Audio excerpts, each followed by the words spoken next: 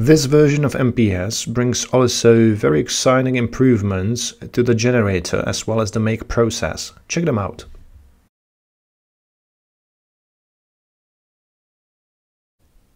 First, let's have a look at the new make and target that MPS provides.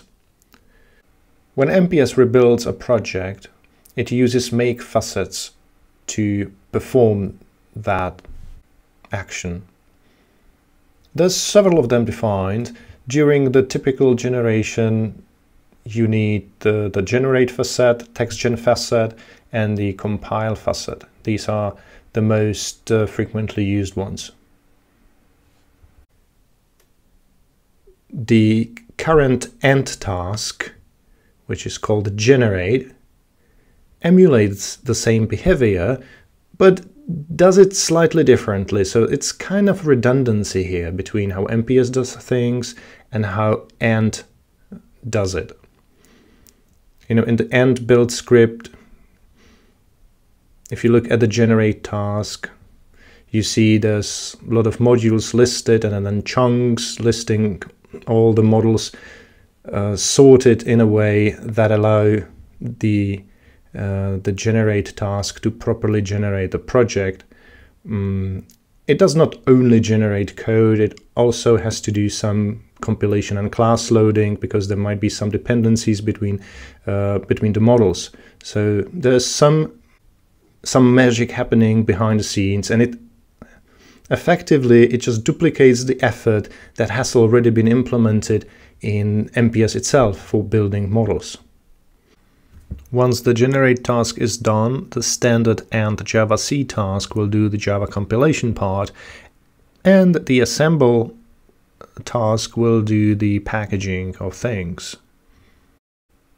This all works nice and fine, but it's unnecessarily slow because now there's some duplication in effort between the generate and the Java-C tasks.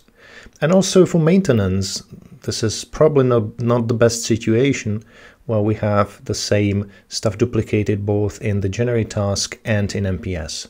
Hence, we came with a new idea here. You can configure the MPS plugin of your build script to actually use a new make task in the generated end. This new MPS make task combines both the generate task that was used before and Java-C, so it's all in one, and it doesn't use any chunks to detail the order in which things will be generated and compiled. It's now just declaring what needs to be made, and the logic is just shared with what the standard make in MPS does. So that makes the build script easier to read. The assemble task is still here, so it can do the same. It does the same thing it did before to package the jar files. And just to be sure that things can be compiled even if this functionality breaks, there's still the possibility to run the Java-C tasks, but they are now conditional, so only if this property is set, this force compile property is set to true, only then Java compilation is actually performed. But normally the make task takes care of compilation itself. Now, one small improvement for a change. Did you know there's actually a hard-coded timeout for the textgen phase set to 3 minutes, so that if textgen doesn't finish at that time, it's just terminated. Now, for some project, this was too optimistic, so now there's a settings where you can change the value. So change the timeout for textgen. The last bit in this section, the generated dependencies have changed. Now they are much less chatty. They only contain dependencies on modules and also used languages, and these are actually generated based on the real usages in the generated models. so they reflect the real dependencies of the module. All the dependencies on individual class nodes that were stored in this file before are gone. They're no longer needed at all.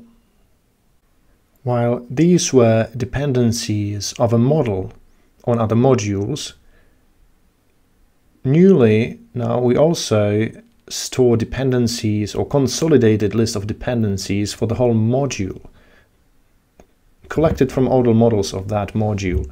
They are stored in a new file, also in the source gen caches folder.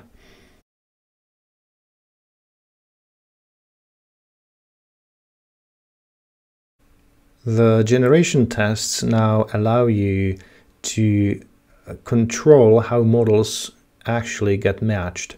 You now have some configuration options directly in the generation test description, so that you can tune the matching process. There's actually 3 options at the moment. The first one takes care of matching properties, whether the values of properties in the compared nodes should be compared based on their persistence values, or whether the values that come through the data types and constraints should be used instead. Second, for references, you can either compare the actual target nodes or just the pointers to them. Well, and third, how to compare root nodes of these models. Should they be compared physically as they are laid out in the respective models, or should some heuristic be used to find which node matches which node in the other model? So these are the options you have. Speaking of the order of root nodes in a model, in the logical view you can't really see any difference. The logical view only shows nodes ordered alphabetically. But there's now a new action that gives you insight into the order of root nodes stored in a model, so you can take a look at it, and you can also reorder them if you need to.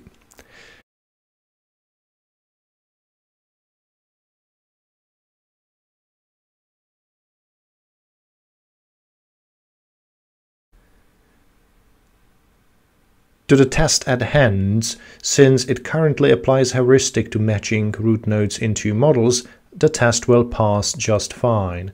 But if we change the settings, so now we actually compare the physical order of nodes, the test will fail. Obviously, because the physical order in these two models is different. We can rely on the generator to always generate nodes consistently in the same order. So for this test to pass now with this setting, we have to reorder nodes in the reference model. And I guess you already know how to do that, right?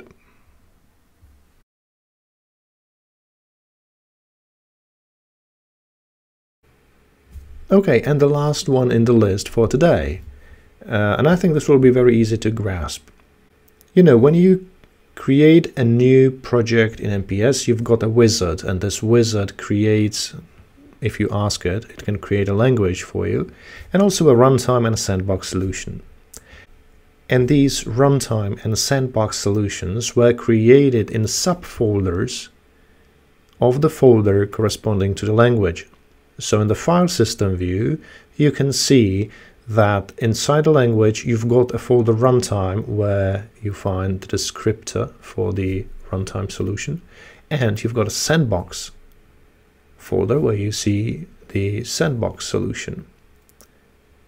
This has changed in this release. Now the wizard creates a language, and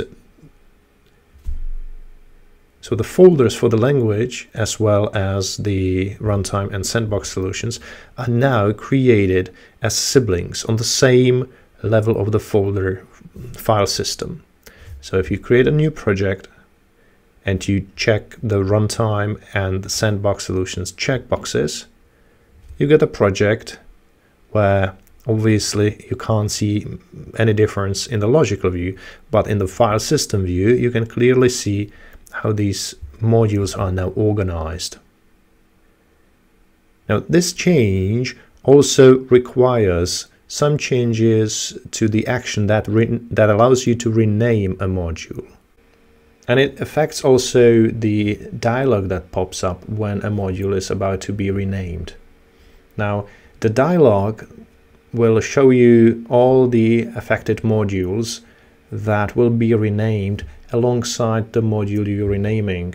So if you're renaming a language, it will show you the nested modules that will be renamed. Typically, that's the generator. And then the modules that are related to the module being renamed. So typically modules that share part of the name. So that this could be the runtime and sandbox solutions. Currently, the dialog doesn't allow you to make any changes. We are considering ways to actually allow you to check which modules you want to participate in the rename and which not.